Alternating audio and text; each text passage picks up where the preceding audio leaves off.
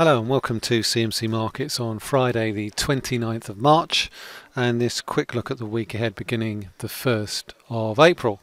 And today was supposed to be the day that the UK left the European Union, but as we all know, that date has been postponed to the 12th of April in the interim. But overall it's been a fairly decent quarter for European equity markets and global markets in general, and certainly been a welcome respite after the large downdraft that we saw at the end of Q4.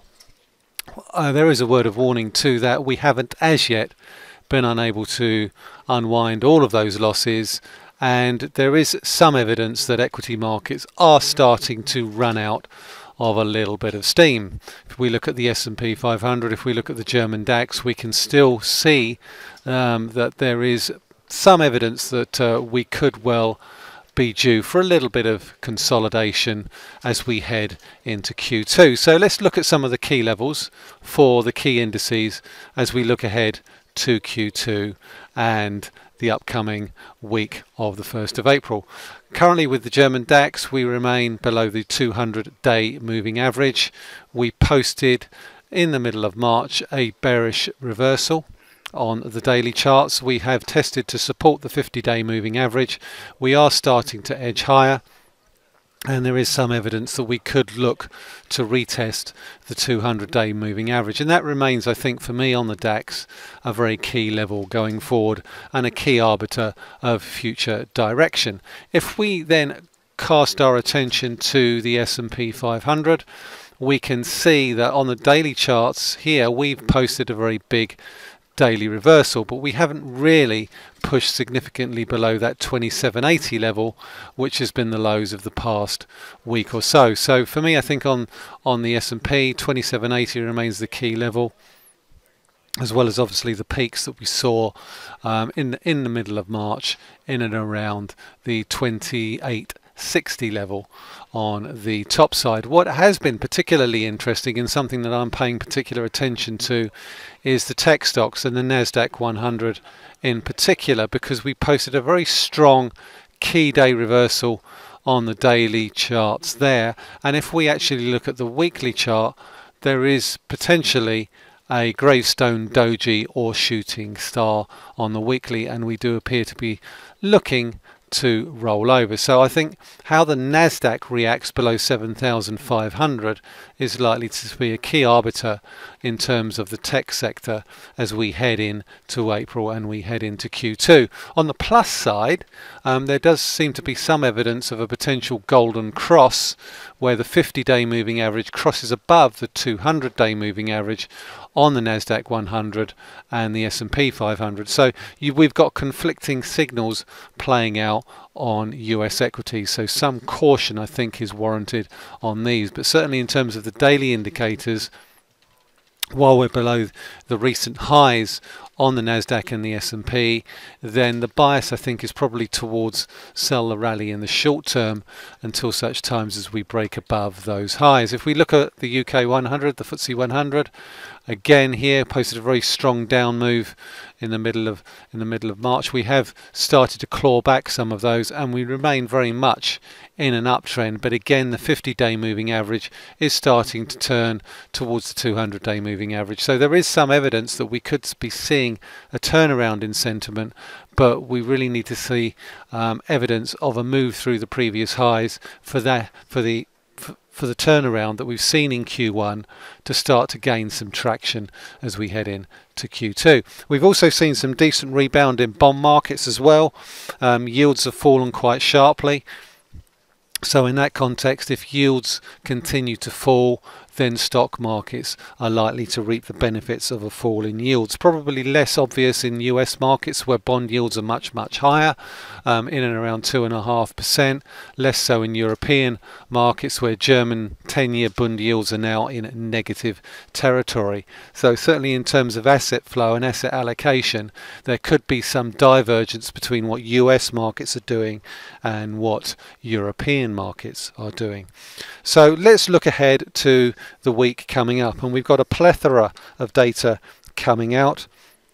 We've got non-farm payrolls at the back end of the week, and in terms of the headline number, the February payrolls report was as bad as the January number was good. A gain of 20,000 new jobs, missed expectations by a huge amount when compared to the 311,000 new jobs that we saw in January. However, I think it's hard to really read too much into 1 month's numbers given the government shutdown that we saw at the beginning of the year, and just because we got a low headline number doesn't necessarily mean that the US economy is slowing down. It could just mean that the US labour market is tight, because certainly if you look at the wages numbers, they've continued to edge higher, 3.4%, the highest in 10 years.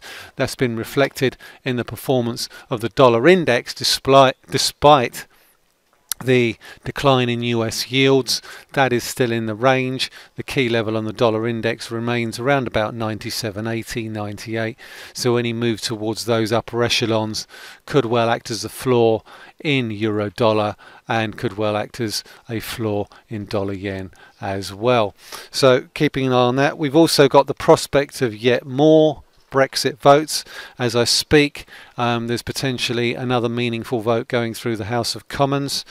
That's likely to go the same way as the previous two, but as I speak, that is by no means certain. But certainly I think if the DUP are unable to come on board, that it's unlikely that will get through, which is likely to mean that we see more indicative votes in the coming week, as the binary nature of the UK Parliament's decision to whether or not either go with a no deal or revoke Article 50 comes into sharper focus. That is certainly weighing on the pound against the dollar. We can see here that it's heading back to very key support in and around the 250-day moving averages.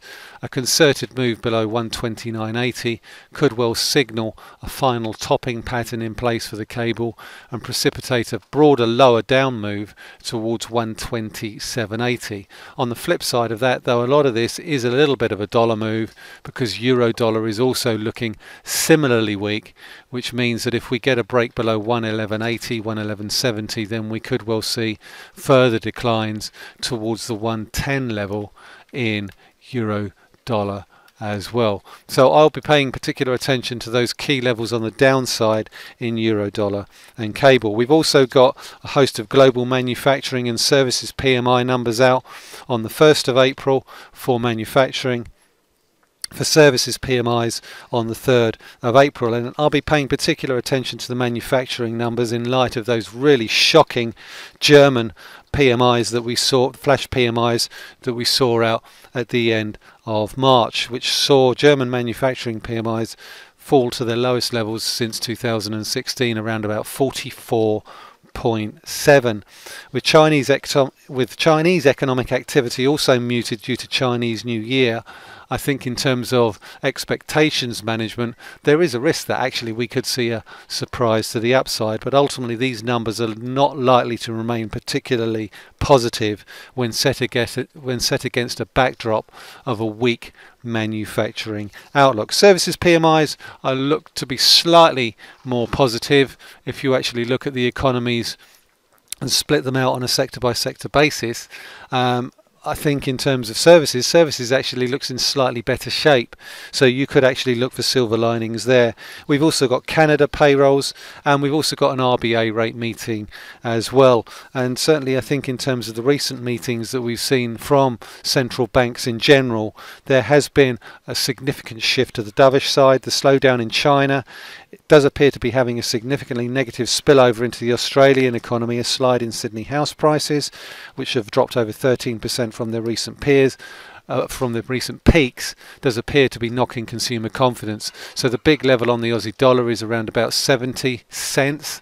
I'll be keeping a significant eye out on that, but certainly in terms of the lower highs, the direction of travel does appear to suggest we could see a lower Aussie over time. Looking at dollar CAD, Canada payrolls, we've seen a weak Canadian dollar over the course of the last few weeks, and if that continues we could well see a retest of 135.05 from the current levels of around about 134.